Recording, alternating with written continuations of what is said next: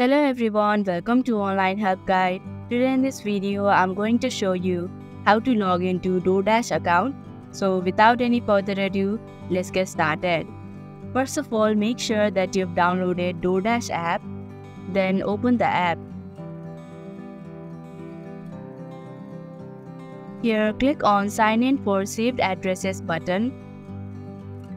Now, if you had used your email address or Google account or Facebook or Apple account while creating an account, then click on those options respectively in order to log in.